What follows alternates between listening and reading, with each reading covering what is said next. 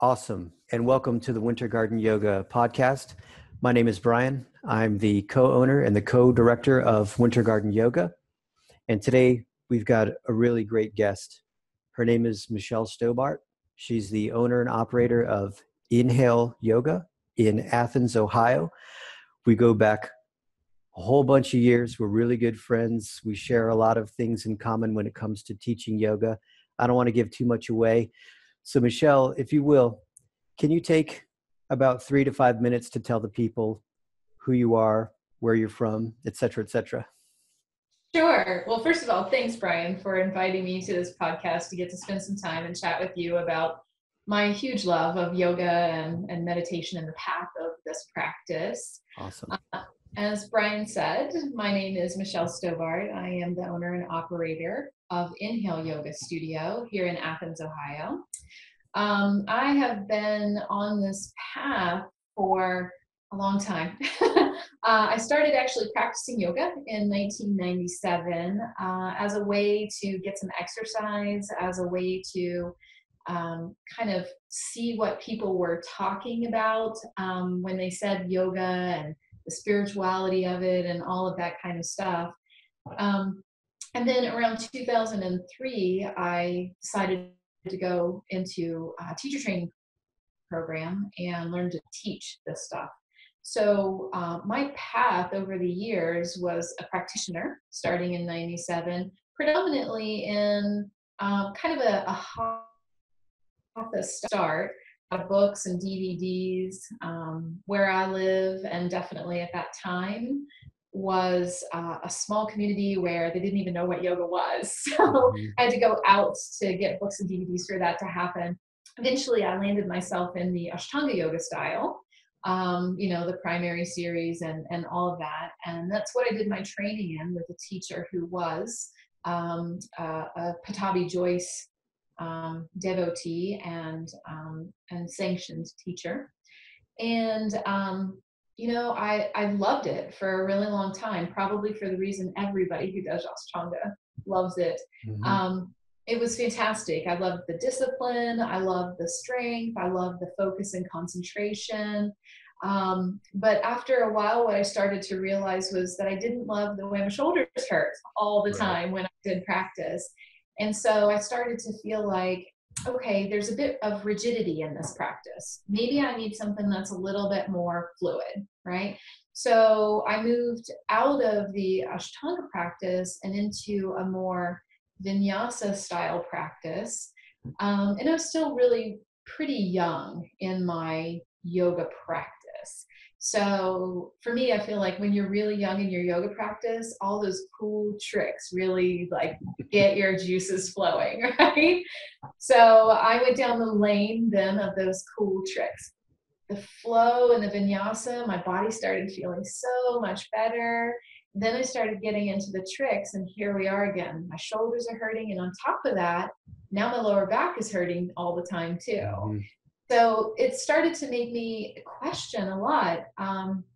If this yoga thing is supposed to be healing, what is it about this yoga thing that I must be doing wrong? Because I feel good on the inside, but my body suffers every time I do this practice. Right. And that led me into, really exploring this idea of yoga as a therapeutic practice. And, I've kind of been going through that exploration and the deepening of that exploration since, around 2007. So it's been a long path for me, not just something I've jumped on recently because it's the thing to do now. Mm-hmm. But I think there is really something there to a way that we can use yoga as a therapeutic practice to keep the body in balance from everything that we do in life. And we can still, through other components of yoga, not just the asana, find that link to what we can call the more spiritual side, the way that we use the breath as a focus point to become quieter in the mind and connect to that quieter space. And it doesn't necessarily involve having to be a bunch of tricks all slung together. that might be good for some people, but for me, my experience has been that my body says, when you do this, nothing gets achieved. You take steps backwards. Right. So that's been my path, starting out in Ashtanga, moving into Vinyasa, noticing the various injuries that come, and then inquiring, how can this be a more healing path? If this is what I want to be um, my long-term intention. Got you. And it's funny because listening to your story, it's almost identical to mine. And I'll just share a little something and maybe you can relate to it or maybe not. Part of my frustration is, so I'm doing all the cool stuff too. I'm doing the levitations and the handstands and whatnot. My shoulders are killing me. My low back is killing me also. What was a little frustrating for me was if I would speak to a teacher or I'd even speak to other yoga students and I would ask them about, what's going on with my shoulders or what's going on with my wrists.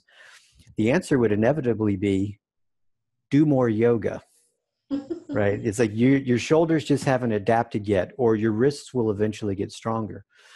And just like you, I had to take a couple steps back and I would think it through. I'd be like, well, hold on. If yoga is supposed to help my shoulders, how is it hurting my shoulders and how is doing more of it going to help my shoulders, even though it's hurting my shoulders? Does that make sense? Yeah, absolutely. So how did you kind of break the cycle? I know you said that you got into a more therapeutic approach, but how did you break the cycle of shoulders hurting and getting into like more of a healing modality? Well, it was the way I approached the practice then. So, one, first and foremost, I knew that the more advanced postures that I did, the more pain that I incurred. Right. So the first thing I did, cut all advanced yoga postures. Mm-hmm. Headstands, shoulder stands, arm balances, crazy twisting arm balance levitations, all that stuff just came off right off the bat because I knew that that was a very complicated way to move my body. And typically when I went out of those poses, I immediately knew I did something wrong. So I started there, and then that led me to go back to the foundations, Mm-hmm. right? And so where is it then in the foundations that things are going apart or falling apart? So this wasn't just a personal exploration though. Right around 2011, 2012, I started studying with my therapeutic wisdom of yoga teacher, Doug Keller. And through my work with him, my studies with him, I began to learn and understand more about the proper mechanics of how the body works, how one muscle engaging lets the other muscle relax, and instead of laying into the ligaments or pulling the muscles to their fullest stretch capacity, that bringing the balance of creating a strength and a stability and then moving into the capable range of motion from that strength and stability, the more I did that in my practice, the more I understood that in my education, the more my body started to feel better when I went into this practice. And the more that I could use the practice to recover from other things I love, like paddleboarding and hiking and just like being in an active lifestyle, I can use this as a way to balance the way my body works through all the various phases of who I am as a human. I got you. It's very interesting, um, because I've always felt that's even why I got into yoga in the first place was as sort of a healing modality. And I think a lot of folks get misconstrued. They think that yoga is like a killer workout. Yeah. Um, and if some folks would just kind of think a little bit about like what life was like in India 100 years or so ago, they would probably understand that most people didn't need a killer workout back then. Like life was pretty tough. You know, Yeah. you're walking a lot. I'm sure there's probably a lot of manual labor involved. just to get water, just to go to the market and stuff. And I believe yoga would be used to kind of try to heal you, like bend you back into the right place, get your shoulders back in the shoulder girdle, breathe, center your mind to help overcome all that stuff. And somehow, just through evolution and whatnot, yoga's got this, most yoga methods have this idea that it's a killer workout. Let's turn the temperature of the room up really high and let's get together and suffer for about 90 minutes and do it again tomorrow, right? Which is what I think is so funny, because especially if you're looking at the texts, like the spiritual texts of the yoga tradition, it's all about finding a way that we move out of suffering. Right. Right.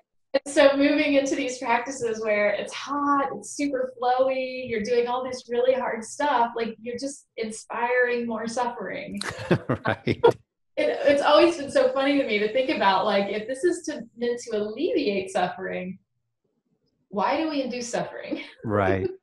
That's why I've always recommended to anyone who will listen, but in particular to our clients at Winter Garden Yoga, is it's a paraphrase from a guy called Pavel Satsulin.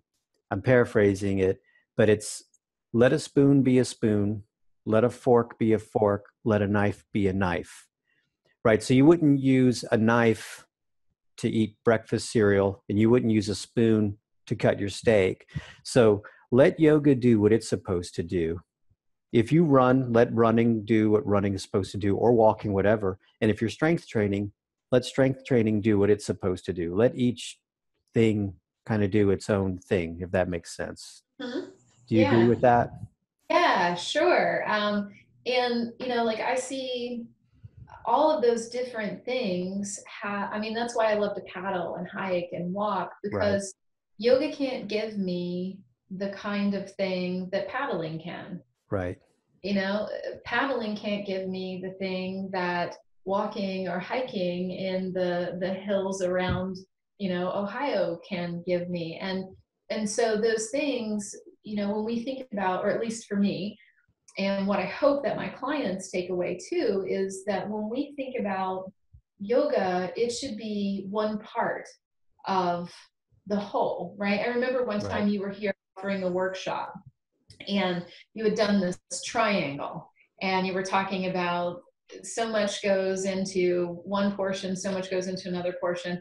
And then when things start to feel out of balance, you renegotiate those numbers again. Right. And that's how I think about all of life, right? If you are a person who works at a desk and you're spending 80% of your day working at a desk, which has its own particular postural and muscular imbalances, then the next thing you need to do is go, what's the opposite of that? Which isn't hop in the car, go home and sit on the couch in the same posture, and then go get in bed and sleep in the same posture, right?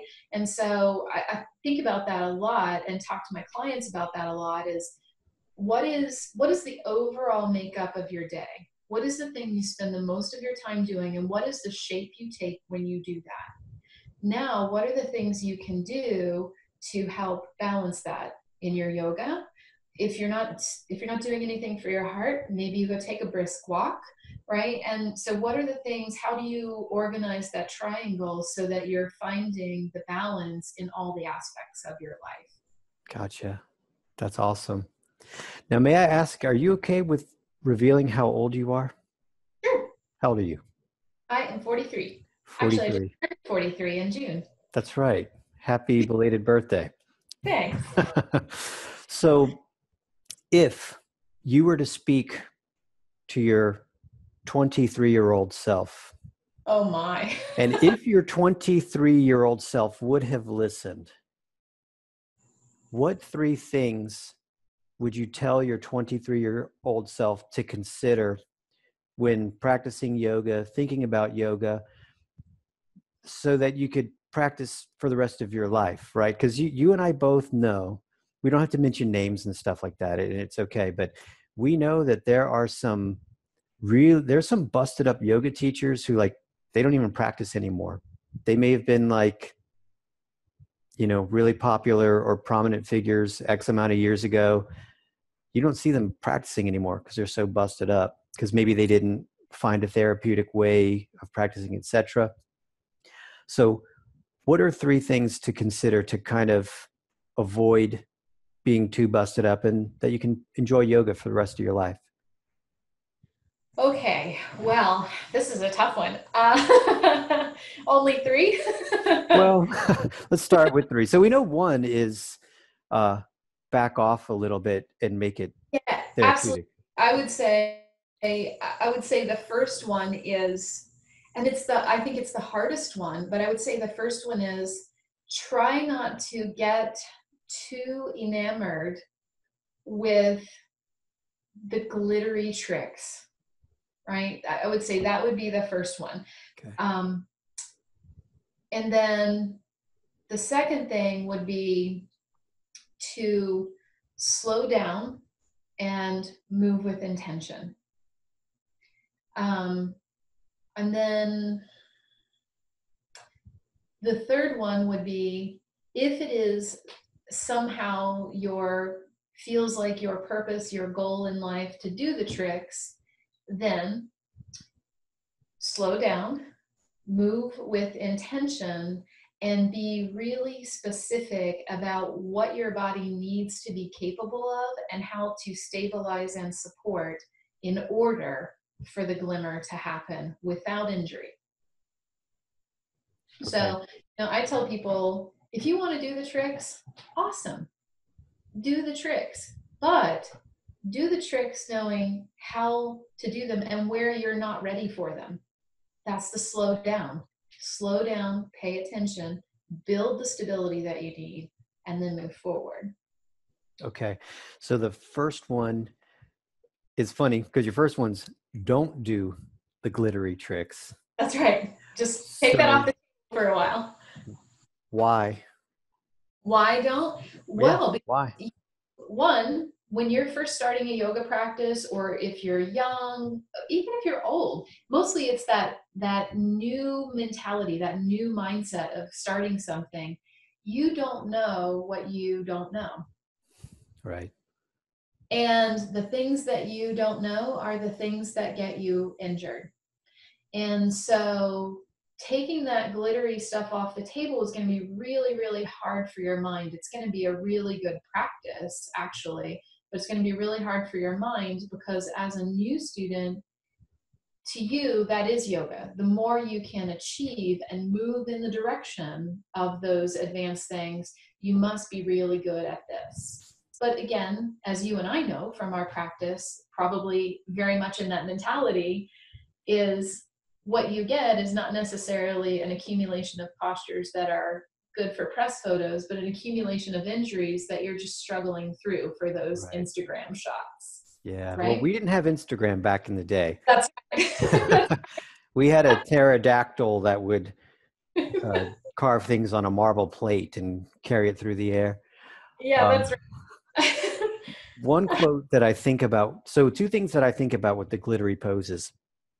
One is a quote from Doug Swenson's book. It's called Pioneering Vinyasa. I'm paraphrasing, and I hope I don't get it like too messed up.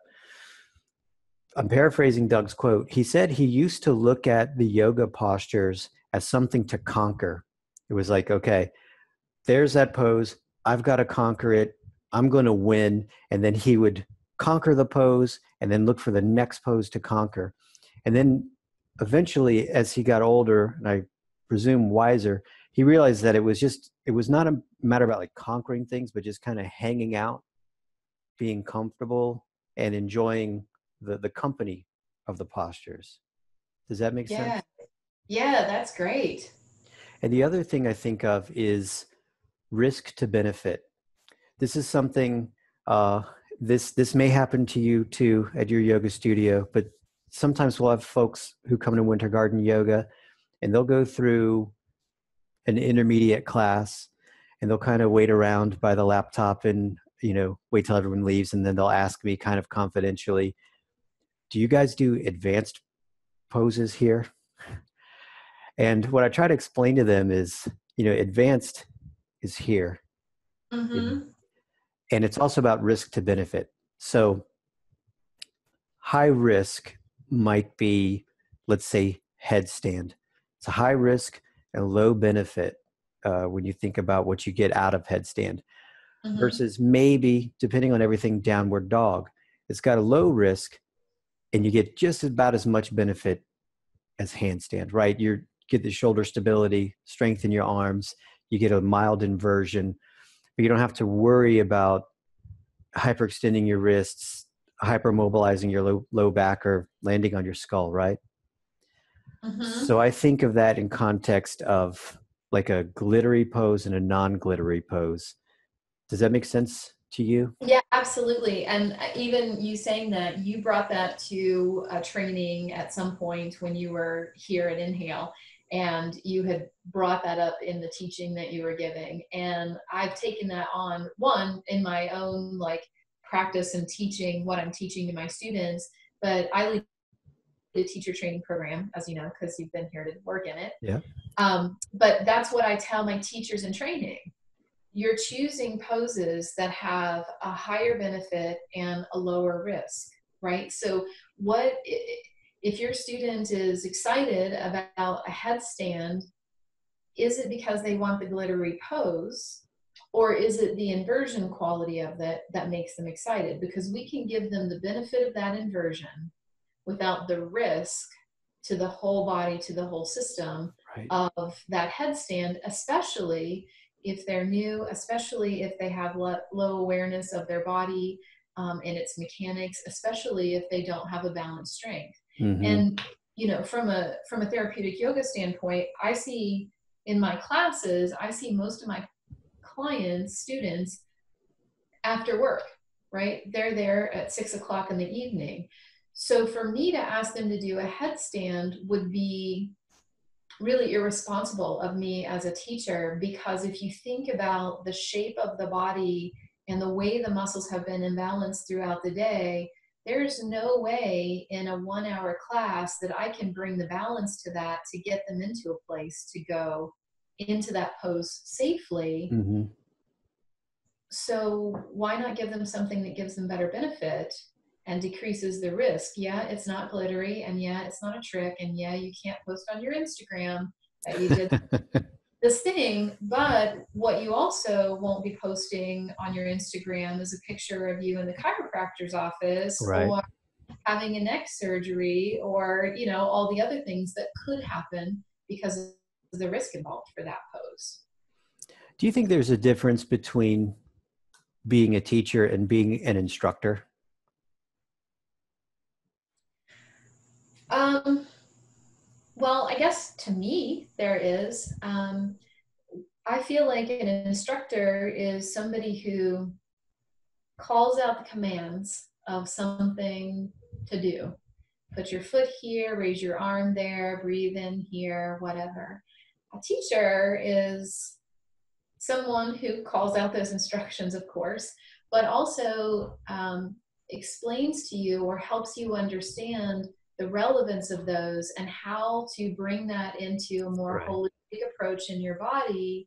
And they are revealing truths about you that have always been there, but you haven't turned your attention to. Does that make sense? Oh yeah, it does. It's just it's an interesting answer to me, and here's kind of where I'm going, what I'm getting at is because sometimes, because first of all, I'm hearing the way you speak. I'm like, this is why I like Michelle Stobart, because it's, I totally relate to what you're saying, and I appreciate what you're saying. And I think about when students ask me, they'll say like, oh, I'm going to be in Bug Tussle, Kentucky. Can you recommend a studio? And it's like, I can't, because I don't know how they teach. I don't know what their approach is. I don't know if it's a bunch of instructors who are just kind of repeating what they've heard, or if Mhm. it's truly a bunch of teachers who can explain like the why behind everything. And I will explain to my clients, I said, like, now, if you do find a yoga studio in your travels, you need to ask the teacher or the instructor questions. and this is going to help you know if they're qualified. And I said, there are only about a handful of teachers that I physically know that meet this criteria. Michelle Stobart is one of them. If you ask a yoga teacher or yoga instructor, why do we put our hand like this in downward dog? The qualified teacher is going to say, well, we put our hand there because of this, and this, and it's a kinetic chain from the hand to the elbow to the shoulder, and that's what depresses the scapula, and et cetera, et cetera. They're going to give you notes, and you should write some stuff down. The unqualified teacher, regardless of how many certificates they have and their length of credentials, they're going to say something like, I don't know, I was just told to put, so-and-so told me to put my hand that way, so I teach it that way. Mm-hmm. Does that make sense? Yeah. Yeah. Do you have a filter or like a criteria type filter that you share with your students and your clients? Like if, God forbid, they go to a different yoga studio? Well, one of the things that I say, that I remind my students, because when I'm working with my students, I am less concerned about the shape their body makes in a pose and more concerned about, are they paying attention? Is their body active, strong, and supportive? And do they feel no pain? Right? The muscles can be working and it's uncomfortable, whatever. Do they feel no pain? Right. So one of the things that I say to them when they go to another studio is, remember what we've done here. And if somebody asks you to do it differently and you know that causes you pain, you're responsible to do it the way that's right for you. If the teacher insists, you should roll up your mat and leave. Right. Right. Because no teacher should insist that you do it their way. You might be open to exploring it a new way if you haven't found a way that makes you feel peaceful. But if you've already found the way that makes you feel peaceful, and like you said, if you ask the question, if they say, well, I want your hips to be rolled like this in this pose, and you say, I think that causes me pain, why? And they just say, because that's the alignment of the hips, roll up your mat and leave. Yeah. Because the answer is something very different. Right. That's very, I'm curious because this has happened to, I'm sorry. You go. Well, I was going to say, yeah. Back to the teacher-instructor thing, I think that's a huge difference between teacher and instructor too. A teacher helps you find the poses it's meant to live in your body, and instructor imposes their will about the pose on you. Got you. And, like, because it's what they were taught, not necessarily what works best for you. Got you. Yeah. Now I'm curious, this happens to me, is like, I'm curious if it happens to you also. I'll have a student who's come back to Winter Garden Yoga and they'll ask me, do you know so-and-so who runs this studio here and there? And I'll say, yeah, we're friends. Why do you ask? Well, because they came right over to me and said, you're one of Brian Friedman's students, aren't you?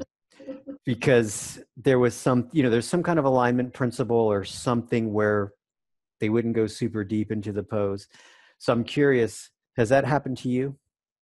If it does happen to me, it happens. I am kind of an anti-standing full forward bend. I'm a half forward bender. Right. And so I think that's kind of my like signature thing of sorts. So if it happens, somebody from my studio has gone somewhere else and only gone halfway, and they've baffled it. So why won't they go any further? Right. But I do have students go to other classes and come back and say, they had us doing it this way. Yeah. You've cautioned us against that way. And I didn't know what to do. And I go, well, what did you do? Well, I did it your way. And I'm like, I think you chose the right path. Yeah. It's just really, it's kind of a fine balance. Just make sure it doesn't hurt Exactly. I just try to say that to my clients is like, don't disrespect the teacher or the class and stuff. But don't ever put yourself into pain. Skip the pose altogether with all due respect and just try to get through the practice safely. Yeah. Okay. Yeah, yeah, for So the second bullet point you mentioned was go slowly.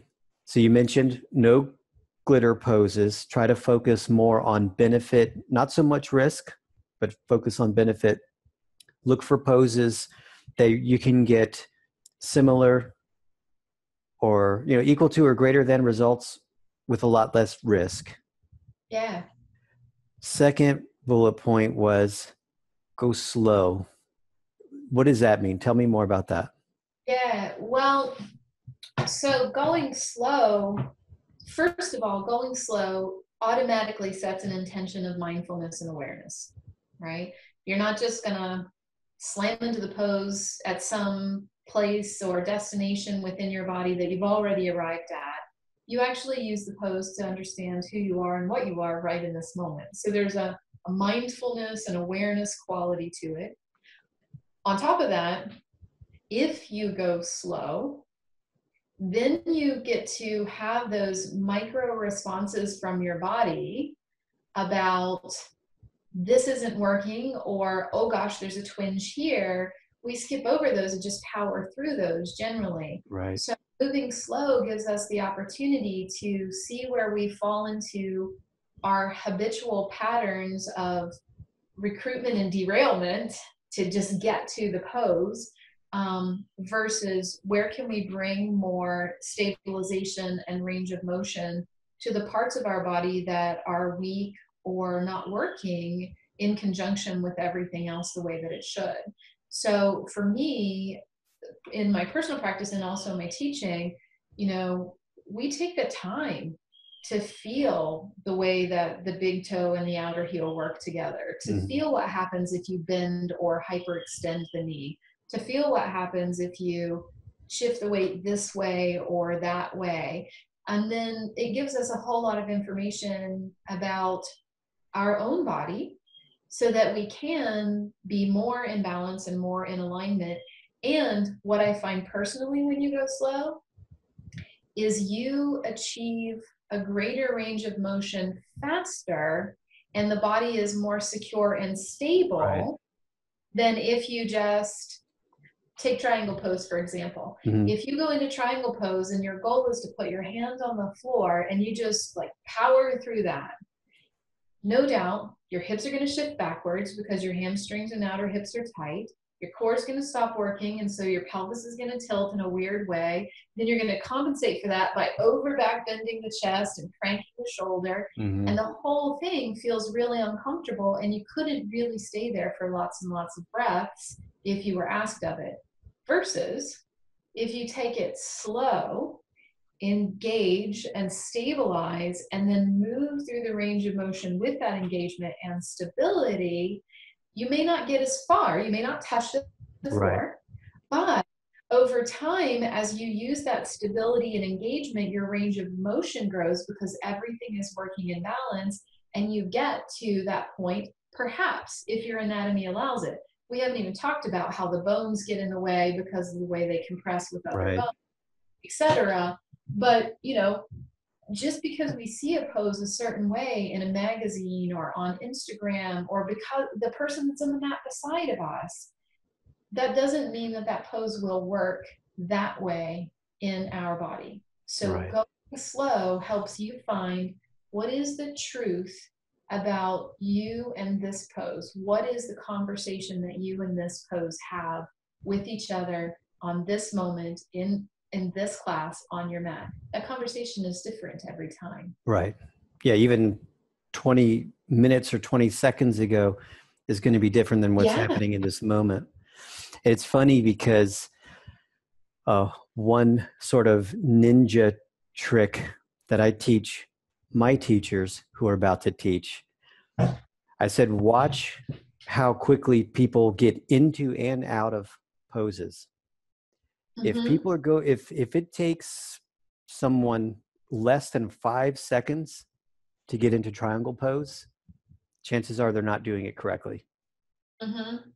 And if they pop right out of triangle pose, chances are they're not doing it correctly. And it's really just the biomechanical uh, side effect of loading the muscles Mm-hmm. and unloading the muscles. The muscles are just like big, I don't know, springs or big rubber bands.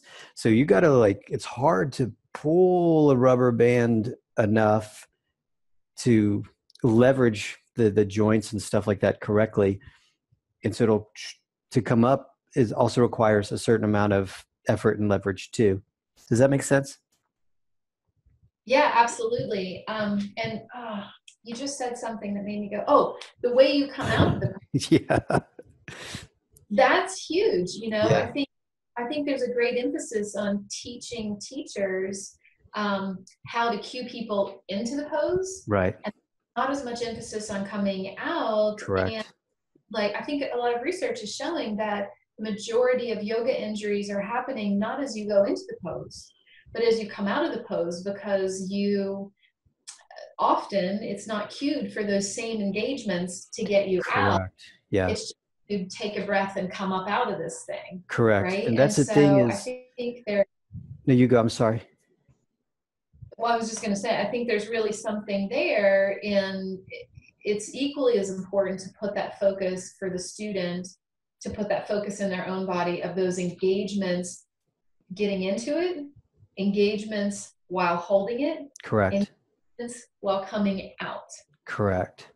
Correct. And that's what we emphasize is, um, and it's a true story. I tell my students 2 songs go in my head every time I do any yoga pose. So here's like a little insider secret. Uh, when I go into a pose, whether it's triangle or whatever, in my head I hear "We've Only Just Begun" by the Carpenters, because it reminds me we're just getting started. Yeah. And then once I'm into it, from Jermaine Jackson, "Let's Get Serious" kicks in, because now it's time to get serious. You've gotten there. This doesn't mean it's time to relax and wait for Michelle to stop talking so you can kind of fling yourself out of the pose. It's like you're in the pose, now get serious. Now find those muscles to tighten, the core stability, etc., so that you can come out of the pose the same way you went into the pose. That's awesome. Yeah. Okay, so now Yeah. we've got get rid of the glitter poses, go slow. If you're gonna do the glitter poses, do it in a safe, progressive way. Is that correct? Yeah. So Yeah. So talk me through that. take all the things you've learned from going slow and apply them as you approach glitter, right? So, for instance, seated twist. So you learn all the things about spinal extension, rotation, moving up and out, etc. Okay, great. So now you got that. If you're then going to take an advanced pose, which is an advanced twist, say like maybe that cricket pose, is that what it's called? Where you do weird, Grasshopper. yeah, Yeah. that. Yeah. So there's a huge twist in that, right? So, and that's where the sacroiliac joint gets really unstable. And so, what are the things you learned from the foundation work of the up and around? And how do you keep that and apply that into this glittery pose now so that you're still holding the same intention as if your seat was on the ground rather than your seat's floating over the ground now? Right. And how, if you're going to approach the glitter, it has to be from a place of that same intentionality, that same mindfulness, so that everything stays stable and strong and you move within the range of motion. And that might mean that a pose like that grasshopper pose is, a 3-year endeavor to find how those various pieces, because there's a giant hip opener in that, there's the arm stability in that, there's the the chest openness piece of that, the twist. There's so many components of it. Mm-hmm. And so really refining those components through that slow intentional practice of the foundations, and then not going, oh, I know what I'm doing, and just slam into it, but do the same thing. Find that same intentionality to bring that pose to life and, apply your songs. You've only just begun. Let's get serious. Apply that into it. And so it's not that moment. I think too with poses, we think there's okay, here I am. I've achieved the pose. Like I'm in triangle. And then we just forget about it, right? We go, what's the next thing now? What's after triangle?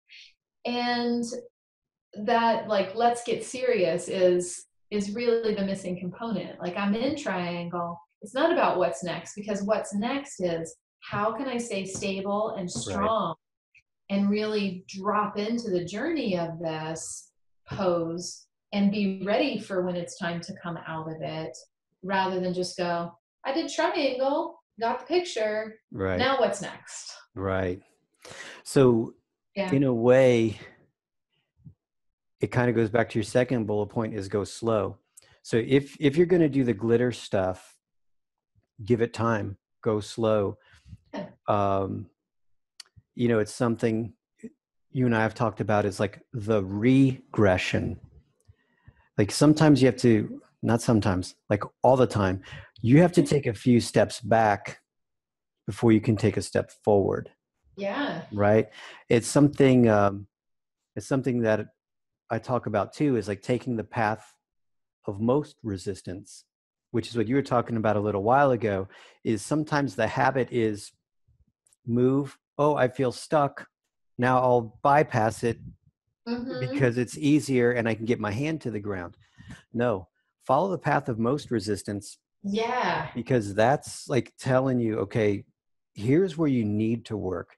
Here's where you might be unstable. Here's where this muscle isn't contracting to let this muscle go in order to find stability, etc. So by finding the path of most resistance, I believe that's where you're going to extract the most gold. And it may take longer, but you're going to be that much better. And it may not take longer because you're less likely to become injured, right? Yes. Nothing sidelines you quicker than being injured, going too fast too soon, right? Absolutely. So really, like the fastest way to get somewhere is to go slow, right? Yeah, it's the tortoise and hare prospect. Yeah. Like the hare can get there really, really fast, and then stops and goes, oh, hey, I'll just take a break because I'm so far ahead of the game. But the tortoise in the slow progress wins the race eventually. Right. And it's that, like, just slow it down, be attentive, be aware. What's the hurry? Like Right. maybe you're lucky enough to get tomorrow to do it again. And hopefully you are, but even still, like, I think maybe we were talking before we started doing this podcast. Um, the adventure is the great part of it, right? Once you achieve something and you conquer it, Right. so to speak, like the fun kind of deflates out of. And so how can we really allow ourselves to not think, I'm trying to conquer my body, I'm trying to conquer these poses, or that somehow in conquering and achieving I will somehow be much more enlightened or better at my life because of it. Instead, how can we go, this is something that makes me feel good, that makes my body feel stable, strong, and secure, and that I enjoy doing and can sustain from my 20-year-old self to my 40-year-old self to my 60-year-old self, Right. because I haven't had to have a rotator cuff surgery Right. from all the chaturangas or something. Right. We should have a hashtag, what's the hurry? I like that. Love it. Well, because really, what's the hurry? I mean, you're not going to get a gold cup at the end of class or at the end of the month because you've, I don't know, conquered something. What's Yeah. the hurry? Just enjoy the process. And it's easy for the 50-year-old me to say that, right? Because I've gone through the injuries and all that stuff. It was even something Yeah. David Swinson talked about. David Swinson, he stood in front of about 300 people, and he was trying to explain like the advanced stuff doesn't matter.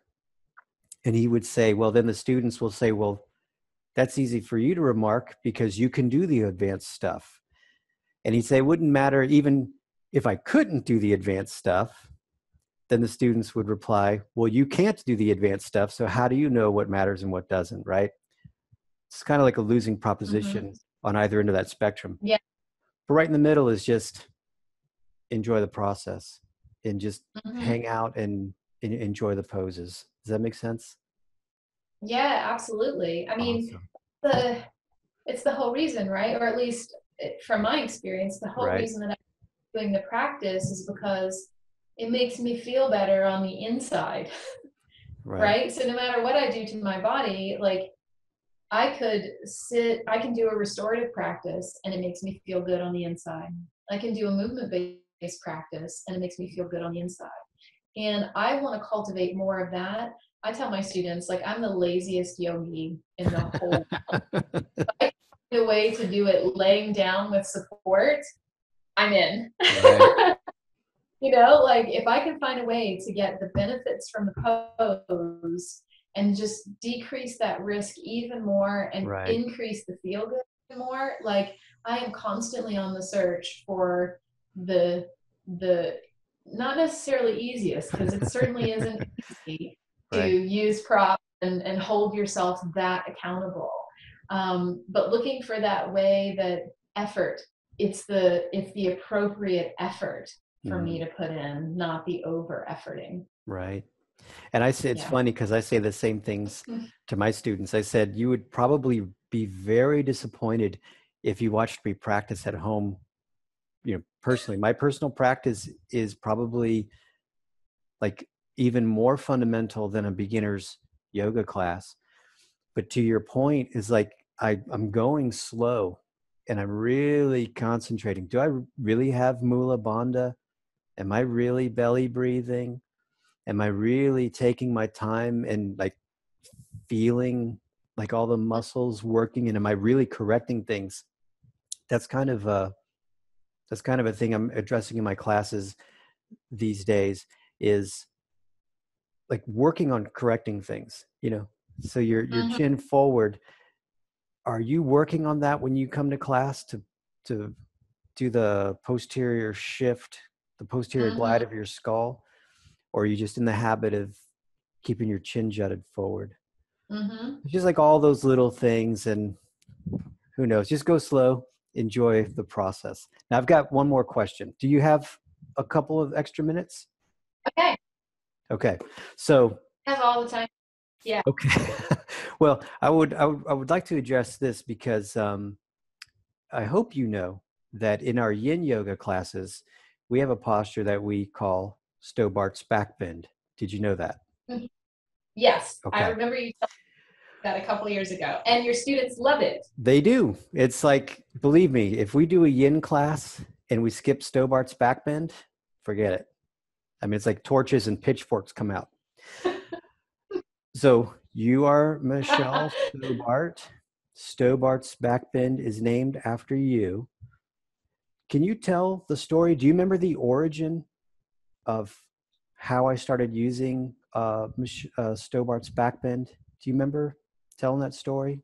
Oh God, Oh, okay. So I I was know I'm kind of putting you on the spot. here. Say that. I'm sorry. Say one more time. I know you were here visiting, and I can't This remember if you took a class with me or not. this was a story you shared, and we don't have to mention names or anything, All right. but this was a private client of yours long time ago. It was a guy, and he was like really busted up. And about all he could do when he saw you privately was Stobart's back bend. Like you maybe even just rolled up a towel. I don't even know if he could fit on a bolster. He was really busted up. And you said, okay, let's at least try this. And do you remember, and you got him to lie on the towels or whatever, and you started to get him to like open his chest and drop his shoulders down in front. Is this sounding familiar to you? Yeah, yeah, yeah. So I was hoping you could just talk a little bit about where that gentleman started just by doing Stobart's back bend and what benefits he got from practicing that regularly. Okay. Well, so this particular client that you're talking about, he is a person who had a desk job.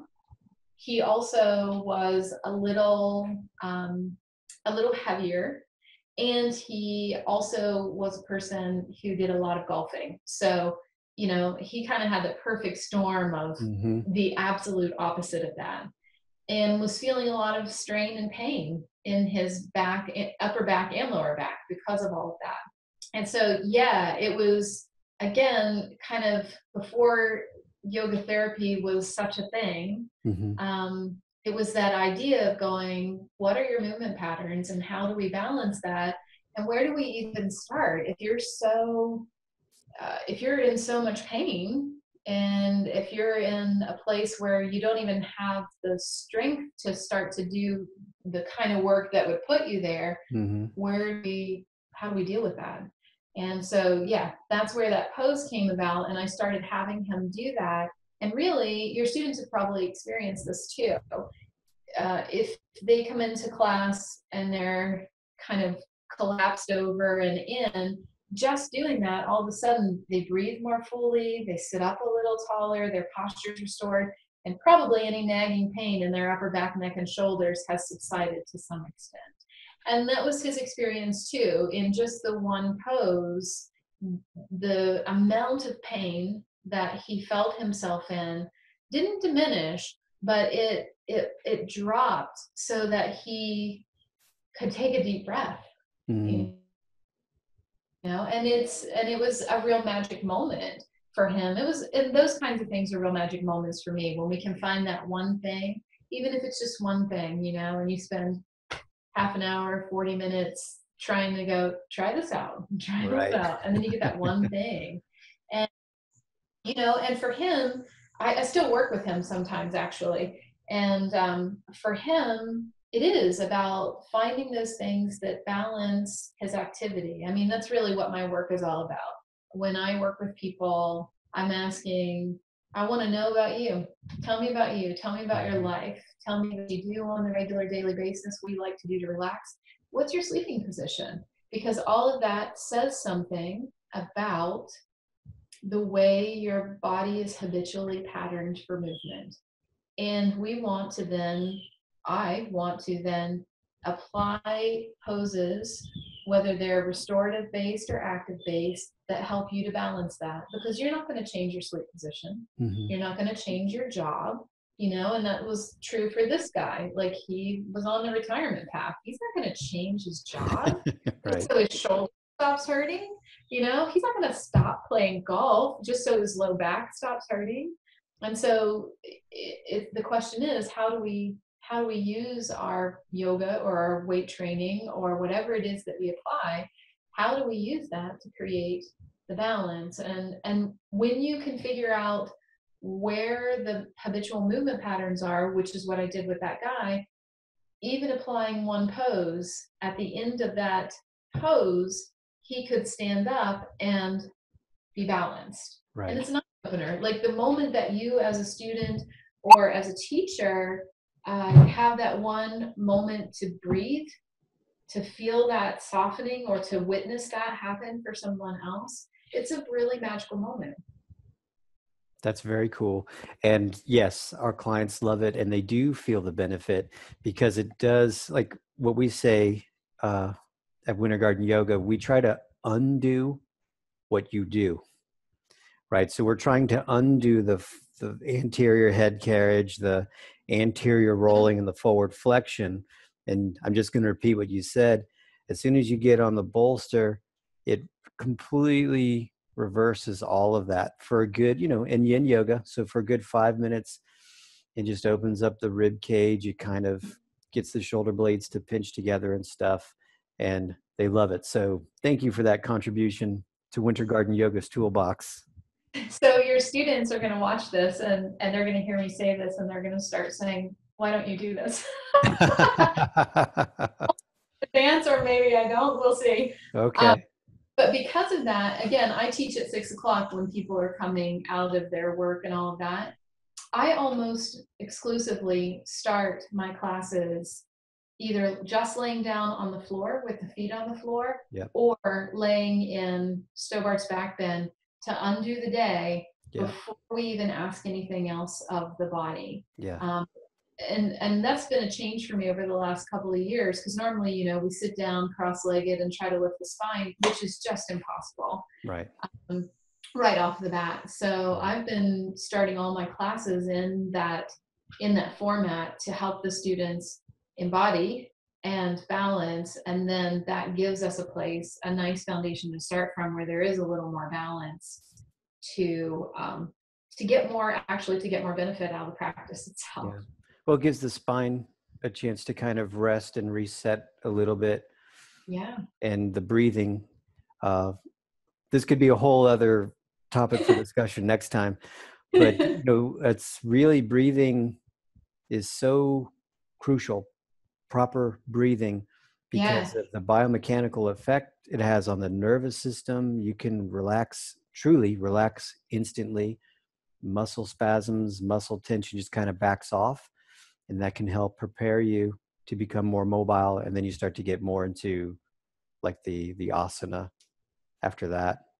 Mm-hmm. Excellent. Yeah, sure. That's great.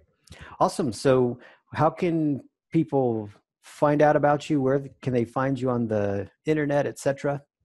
Okay, yeah, they can. I have very limited, I don't do all the crazy, but so they can visit my website, which is inhaleyoga.org. It talks about what I do at the studio, my classes. Also, they would find on there, I filmed 2 DVDs. So one is a yin and restorative based practice that has Stobart's back bend in it. Awesome. The other is a therapeutic flow practice, which is a movement-based practice embodying not necessarily the placement of your body, but the engagement of your body to use it in a way that creates greater strength and stability while looking at range of motion. So they can find that on there. Also, the studio has a Facebook page, Inhale Yoga Studio. Yeah, I guess all my other contact information is on the website. I don't do Instagram and Twitter and my time doing things that don't involve being in front of technology that long. I gotcha. That's awesome. Well, great. And just a little side note, for what it's worth, Michelle Stobart is truly like one of a handful of yoga teachers that I trust and refer people to if they're in the Athens, Ohio area. If you're not in the Athens, Ohio area and you want to check out how Michelle teaches, check out her video downloads that you can get on her website. They're filmed in a Japanese garden. What's the name of the Japanese garden? On the DVD? Yeah, on the DVD. It's Schnormeyer Gardens. Oh, it's beautiful there. Yeah, so it's like really nice background. The voiceover, it's a very high quality, well done session. So if you can't make it to Athens, Ohio, at least try to make it to Michelle's website and get the DVDs. They're really very good. That's it for this episode. Oh, yes. I was going to say, and 2 things. Yes. One, Inhale Yoga Studio has a YouTube channel, which I put a lot of tips, techniques, and tricks for getting more out of your practice or pranayama or whatever. So you can subscribe to that. And then the other thing is, if you check those things out and you think, hey, this girl knows what she's doing, I'd really love to study with her, but there's no way I'm getting to Athens. talk to Winter Garden Yoga about having me over to do some workshops. We can do that. We can definitely talk about that. That'd be awesome. I didn't even know about your Yeah, YouTube I'd love. channel. I'm going to subscribe. Yeah, well, you might find yourself on that YouTube channel. Actually, I think there is perhaps a video of you teaching how to do crow pose to teacher trainees years ago. I remember that. Yeah. All right, cool. I'll look for that. Thank you for having me on your channel. That's awesome. Sure. All right. Well, we're going to wrap it up. Thanks again, Michelle. And check out InhaleYoga.org. inhaleyoga.org. Awesome. Thanks, everyone.